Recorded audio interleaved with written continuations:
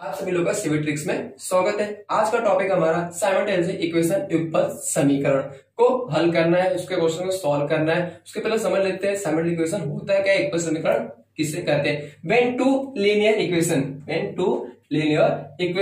In variable form is x and y and also given the coefficient value given रहेगी, it's called the simultaneous equation युगपत समीकरण, उसको हम लोग कह सकते हैं। अभी यहाँ पे सम को सॉल्व करना है, तो ऑलरेडी आपको मालूम है what is a linear equation.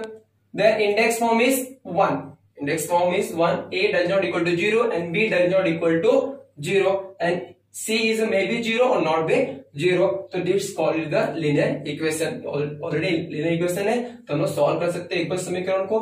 तो यहाँ पे देखते हैं एग्जांपल गिवन है, क्या है 5x + 3y = 9, 2x - 3y = 12। पहले हम उसको इक्वेशन नंबर देंगे, 5x + 3y = 9, equation number 1, 2x - 3y = 12, equation number 2। अब हमें क्या करना है, सेकंड स्टेप क्या करना है, हमें फर्स्ट हमने इक्वेशन दे दिया, नंबर गिवन दे दिया हमने इसको। सेकंड में चेक करना है कौन से वेरिएबल की कोएफिशिएंट सेम है, किसका गुणांक समान है। तो हम लोग देखेंगे यहाँ पे, तो यहाँ पे 5x 2x, यहाँ पे 3y, यहाँ पे -3y, तो बोथ कोएफिशिएंट आर सेम, गुणांक सेम है। जब से गुणांक सेम है, एक वैल्यू को एक इक्वेशन की वैल्यू सेम, दोनों इक्वेशन के गुणांक सेम रहेंगे, मींस कोएफिशिएंट सेम रहेगा, तो हम लोग उसको सॉल्व कर सकते हैं। तो सेकंड स्टेप क्या करना है, हमें यहाँ पे साइन चेक करना है। साइन क्या है, प्लस एंड माइनस। जब भी प्लस एंड माइनस गिवन रहेगा तो हमें क्या करना है, इक्वेशन को ऐड करना है। तो देयरफॉर एडिंग द इक्वेशन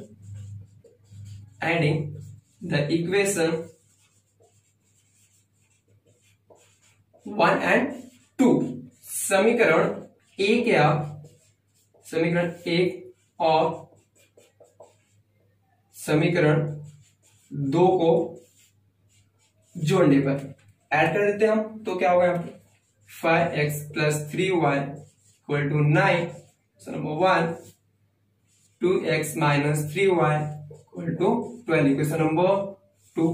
एक लाइन देंगे यहाँ पे। अब यहाँ पे ध्यान देना है, both are variable are same, तो हम लोग ऐड कर सकते हैं। 5 + 2 ऐड कर रहे हैं, मींस यहाँ पे साइन किसकी आएगी, प्लस की। यहाँ पे साइन ए माइनस प्लस कर रहे हैं, माइनस है तो साइन यहाँ पे क्या आएगी, माइनस ही है, और ये प्लस तो यहाँ पे प्लस। 5 + 2 7x।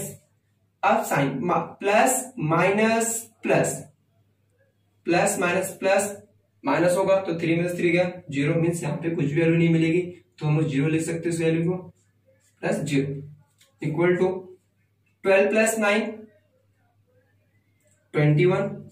सॉल्व करेंगे, सुनो। देयरफॉर 7x = 21, तो देयरफॉर x = 21 डिवाइड बाय 7। यार मल्टीप्लाई, वहां पे क्या होगा, डिवाइड हो जाएगा, यहाँ पे गुणे में दिया, वहां पे क्या हो जाएगा, भाग हो जाएगा। तो x = कितना मिल जाएगा हमें, 3 मिल गया ना। x = 3, put in equation number 1 and 2, 1 and 2 में हम उसको पुट कर सकते हैं। Equation number 1 is 5x + 3y = 9, put करते वैल्यू को, 5 multiply by x 3 + 3y = 9, 5 3 = 15, 3y = 9। Therefore 3y हमें y की वैल्यू फाइंड आउट करनी है, तो ये प्लस में, वहां पे क्या होगा, माइनस हो जाएगा।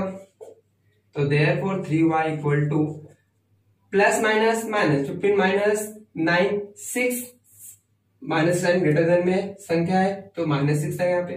तो देयरफॉर y = -6, यहाँ पे मल्टीप्लाई, यहाँ पे क्या होगा, डिवाइड हो जाएगा, भाग हो जाएगा, तो 3। तो देयरफॉर y = 3 × 1 = 3, 3 × 2 = 6, -2।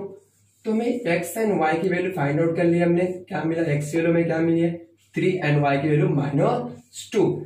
इस प्रकार हम लोग साइमल्टेनियस इक्वेशन युगपत समीकरण को हल कर सकते हैं। इस मेथड को हम लोग बोलते हैं elimination by equating the coefficient. Equating of coefficient means क्या, जो कोएफिशिएंट दिया है उस दो लीनियर इक्वेशन में से कोएफिशिएंट को सेम करेंगे। अगर सेम है तो डायरेक्टली हम लोग ऐड या सब्ट्रैक्ट कर सकते हैं, बट अगर सेम नहीं दिया रहेगा तो फर्स्ट हम लोग उसको सेम करेंगे कोएफिशिएंट को, उसके बाद हम लोग ये मेथड मल्टीप्लाई करके एक्स एंड वाई की वैल्यू हम लोग फाइंड आउट कर सकते हैं। अगर आपको इस टाइप क्वेश्चन आता है 99x plus 101y equal to 499, 101x plus 99y equal to 501, एक आपको 3 मार्क्स क्वेश्चन आस्क हो सकता है। अब यहाँ पे देख रहे हम लोग, जो यहाँ पे वेरिएबल है x का वेरिएबल है, गुणांक है, यहाँ पे y के गुणांक पे है वेरिएबल पे, और सेम यहाँ का जो x का है यहाँ पे y पे। तो अगर ऐसे सम आते हैं तो हमें क्या करना चाहिए, पहले हमें इसको ऐड करना चाहिए फर्स्ट टाइम, और सेकंड क्या करना चाहिए, हमें सब्ट्रैक्ट करना चाहिए। हमें कौन सा मेथड यूज करना है, elimination by equating the coefficient, but यहाँ पे कोएफिशिएंट ऑलरेडी इक्वल है, मतलब इक्वल दिया हुआ है। तो हम लोग क्या स्टार्ट करेंगे, पहले इसको हम लोग इक्वेशन नंबर देंगे, समीकरण नंबर देंगे 99,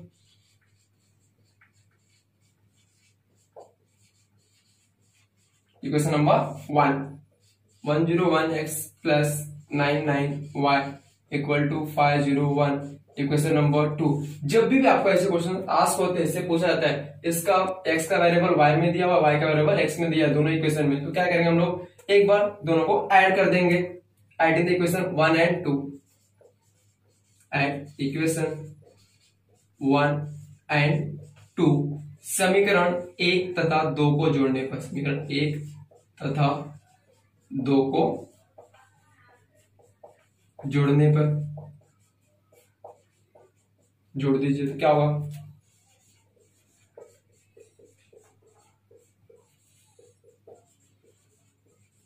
क्वेश्चन नंबर 1,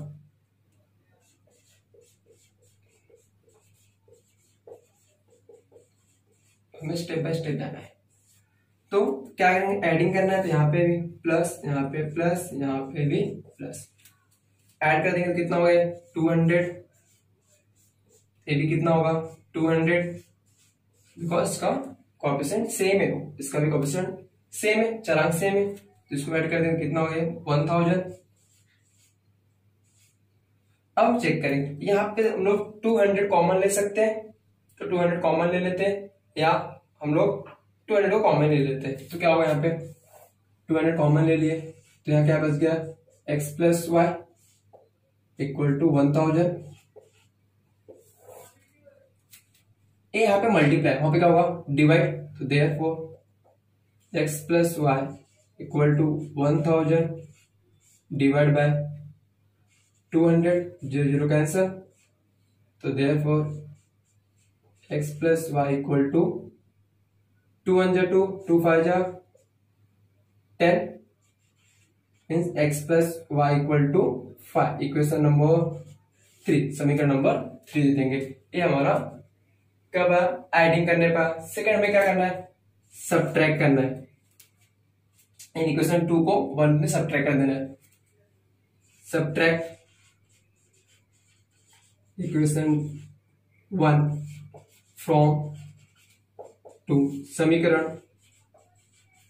2 में से एक को घटाने पर,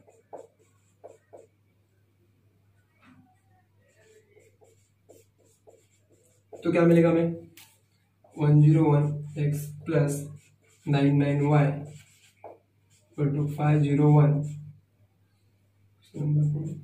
and 99x plus 101y equal to 4। अब क्या करना है, सब्ट्रैक्ट करना है, तो प्लस साइन है पे माइनस, ये भी माइनस, ये भी क्या हो जाएगा माइनस हो जाएगा। अब 101x minus 99 2x plus plus minus minus, तो ये साइन देंगे प्लस माइनस माइनस, तो 101 में से 99 का कितना मिलेगा 2, बट साइन किसकी आएगी माइनस की, संख्या इसकी बढ़ी हुई माइनस की, तो 2 है। अब यहाँ पे प्लस माइनस, तो 501 में से 499 का तो कितना मिलेगा 2। अब इसमें सब में 2 कॉमन दिख रहा है, तो हम लोग क्या कर सकते हैं, 2 को कॉमन ले सकते हैं और 2 से डिवाइड भी कर सकते हैं, तो हम कॉमन ले लेते हैं यहाँ पे, तो 2 कॉमन लेते क्या मिला x minus Y equal to 2, therefore x minus Y equal to 2 divide by 2, therefore x minus Y equal to 1। इस प्रकार इक्वेशन नंबर हमें 4 मिल गया, समीकरण नंबर 4। अब समीकरण नंबर में 3 और 4 से लेके सॉल्व करना है, तो हमारा 2 वेरिएबल फॉर्म मिल रहा है, 2 इक्वेशन मिल रहा है, हमें लीनियर इक्वेशन मिल रहा है, अब दोनों के हम लोग कोएफिशिएंट चेक करेंगे। कोएफिशिएंट दोनों का क्या है, सेम है। जब कोएफिशिएंट दोनों का सेम है, अब क्या चेक करेंगे हम लोग, साइन चेक करेंगे। यहाँ पे प्लस है और यहाँ पे क्या है, माइनस है। मैंने पहले आपको बताया था जब प्लस और माइनस दिया रहेगा तो हमें क्या करना है, एडिंग करना है। तो adding the equation, adding equation third and fourth समीकरण तीन तथा 4 को जोड़ने पर, जोड़ दीजिए आप।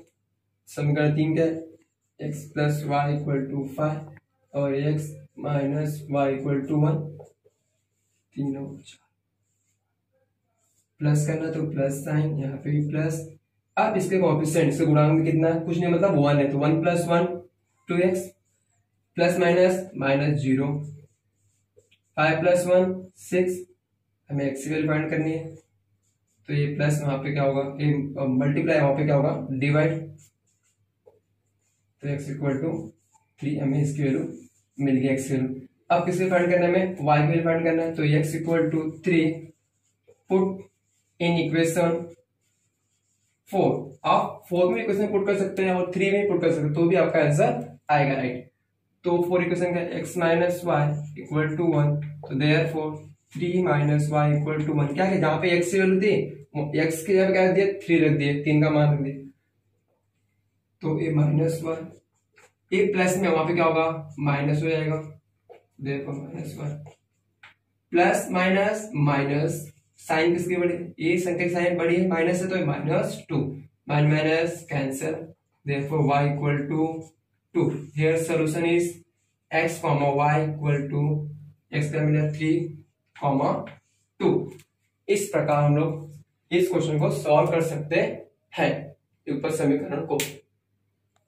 एक और एग्जांपल हम लोग लेंगे आगे, एक सम आप लोग के लिए और है, उसको हम लोग सॉल्व करते हैं। तो उसमें फर्स्ट हम तो इक्वेशन नंबर देंगे, इक्वेशन नंबर दे लेते हैं हम लोग उसको, 5x plus 2y equal to minus 3, equation number 1, समीकरण number 1। x plus 5y equal to 4, समीकरण नंबर 2, इक्वेशन नंबर 2। अब सेकंड हमें क्या चेक करना है, इसके जो वेरिएबल दिए, वेरिएबल के जो कोएफिशिएंट है वो सेम है या नहीं है। तो यहाँ पर देखते हैं, यहाँ पे x 5x है, यहाँ पे क्या है 1x है, यहाँ पे 2y है, यहाँ पे 5 है, मतलब उसके जो कोएफिशिएंट है क्या है, अलग है। गुणांक क्या दिया उसका, अलग अलग दिया है। जब गुणांक उसके अलग दिए रहेंगे, कोएफिशिएंट उसका अलग दिया रहेगा, तो हम पहले क्या करेंगे, उसके गुणांक कोएफिशिएंट को सेम करेंगे। तो यहाँ पे हम लोग इसको इक्वेशन नंबर 2 को सेम करते हैं। इन इक्वेशन 2 में कितने मल्टीप्लाई करेंगे कि इक्वेशन नंबर 1 का जो फर्स्ट वेरिएबल दिया उसके सेम हो जाए। तो 5 से गुणा करेंगे तो हो जाएगा। तो क्या करेंगे हम लोग, इन इक्वेशन 2 मल्टीप्लाई बाय 5 इन समीकरण नंबर 2 में 5 से गुणा करने पर हम गुणा कर दिए 5 से, क्या हुआ है 5x, 5 5 जा 25, पूरी इक्वेशन मल्टीप्लाई हुआ, 5 4 जा 20, इक्वेशन नंबर 3। ना अब नेक्स्ट क्या करना है हमें, इसका मिल गया, हमें कोएफिशिएंट सेम मिल गया, एक किसी वेरिएबल कोएफिशिएंट सेम मिल गया, तो हम उसको आगे सॉल्व कर सकते हैं। अब सेकंड क्या देखना है, हमको साइन देखना है। ये प्लस है, यहाँ पे भी प्लस है। जब बोथ आर प्लस गिवन रहेगा तो हमें क्या करना पड़ेगा, सब्ट्रैक्ट करना है। तो क्या करना है, घटाना है। तो क्या करेंगे, सब्ट्रैक्ट इक्वेशन 1 फ्रॉम 3, समीकरण नंबर 1 को 3 में से घटाने पर। तो क्या हो जाएगा, यहाँ पे हमारा 5x plus 25y equal to 20, 5x plus 2y equal to -3। Subtract कर रहे हैं तो यहाँ पे सब्ट्रैक्ट तो प्लस, यहाँ पे माइनस जाएगा, ये प्लस है, यहाँ क्या होगा माइनस, और ये माइनस क्या हो जाएगा प्लस से। हमें हमेशा चिन्ह का ध्यान देना है। अब 5 plus minus minus 0, plus minus minus 25 में से 2 गया, 25 में 2 गया तो 23 बच जाएगा आपका। प्लस और प्लस, अभी साइन नहीं दिखा, हमें ये सिर्फ साइन दिखना, चिन्ह दिखा, तो कितना होगा ये 23 23 जाएगा। अब हमें y की वैल्यू मिल जाएगी। ये मल्टीप्लाई में दिया हुआ है, वहां पे क्या होगा डिवाइड होगा, भाग हो जाएगा उसका। तो इसलिए y बराबर क्या मिल जाएगा हमें 1 मिल जाएगा।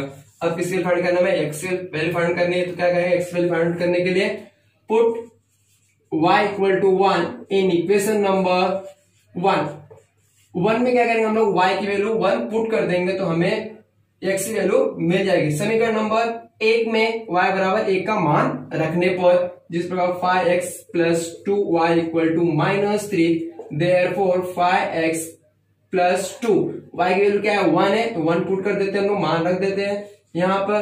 तो 5x 2 1 जा 2 इक्वल टू -3, तो 5x इक्वल टू -3, यहाँ पे प्लस वहां पे क्या होगा माइनस साइन हो जाएगा। तो therefore 5x equal to minus plus -5 therefore x equal to -5/5 because यहाँ पे मल्टीप्लाई गुणे में दिया, वहां पे क्या होगा डिवाइड होगा भाग हो जाएगा। इस पर x इक्वल टू क्या मिलेगा 5 1 जा 5 बट साइन किसकी आएगी माइनस की आएगी। इस प्रकार हम लोग x एंड y की वैल्यू साइमल्टेनियस इक्वेशन का फाइंड आउट कर सकते हैं।